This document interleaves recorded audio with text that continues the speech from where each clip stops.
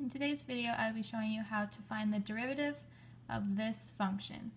So it is a function inside of a function inside of a function inside of a function inside of a function. So we will be needing to use the chain rule multiple times. So we always start with the outside function first. So the derivative of cosine is negative sine, and we keep the inside the same. Tangent 7x times the derivative of the inside function. So we'll write dy dx of root sine tangent 7x.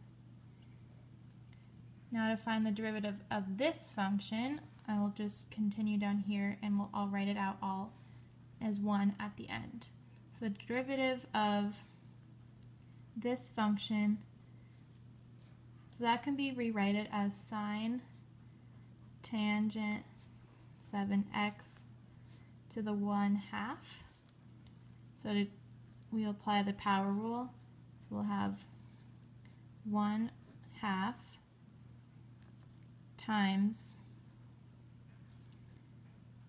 sine tan 7x to the negative 1/2, which is equal to 1 over 2 root sine tan 7x.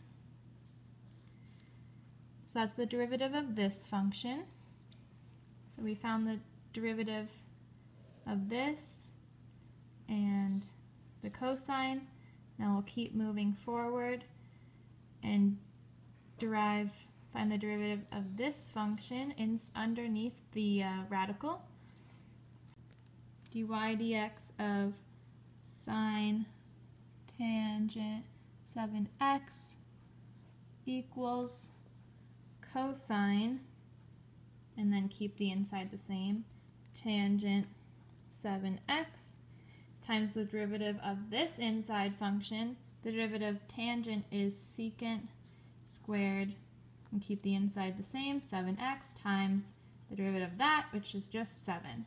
So if we put that all together, we have the derivative of this top function is going to need a lot of room, equals negative sine times root sine tan 7x times 1 over 2 root sine tan 7x times cosine tan 7x, I'll continue it right here, times secant squared 7x times 7. So this long thing is our derivative. And it can't be simplified much more, so I'm just going to leave it like that.